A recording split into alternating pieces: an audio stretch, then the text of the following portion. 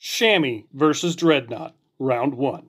We're trying this on the window, and what we noticed is that the chamois does grab quite a bit more. It doesn't really glide across the surface, which makes me uneasy.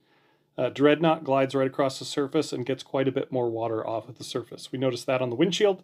So then Andrew here, I had him test it on the car, and let's just say he didn't like it, and that's his car, so. And upon further inspection, you can see it, again, it does leave quite a bit of water left behind. So, fair test, we're using a brand new Dreadnought because we used a brand new chamois.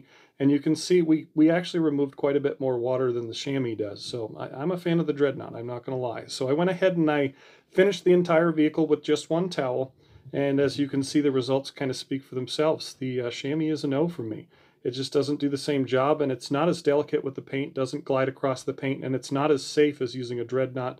It's got 1100 GSM. Dreadnought is just a quality towel that I would recommend.